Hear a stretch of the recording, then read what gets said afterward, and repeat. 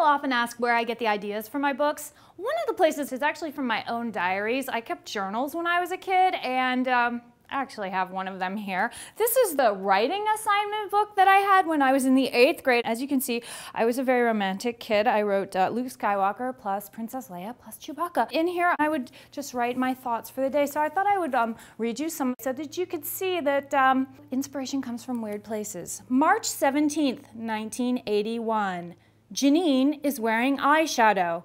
She won't tell me why. March 18th.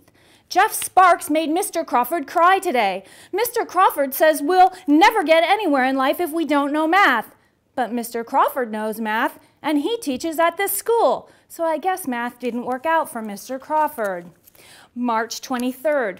Janine is wearing a very tight sweater today. March 24th. No math homework. We all sang the Cheeto Bandito song in class. I felt sorry for Mr. Crawford. Jeff Sparks shot him with a rubber band. But Janine says he deserves it. March 30th. Oh my God, Ronald Reagan has been shot. Jeff Sparks says Mr. Crawford probably did it, but he was in class the whole time, although he was crying. March 31st. Janine is wearing eyeshadow again. Why won't she tell me why? April 1st. Mr. Crawford quit. This is not an April Fool's Day joke. We have a new teacher, Mr. Wright, and Janine is going with Jeff Sparks. It all makes sense now. The eyeshadow, the sweater. Oh no, Mr. Wright just gave us an assignment. We actually have math homework. No more Cheeto Bandito. My life is over.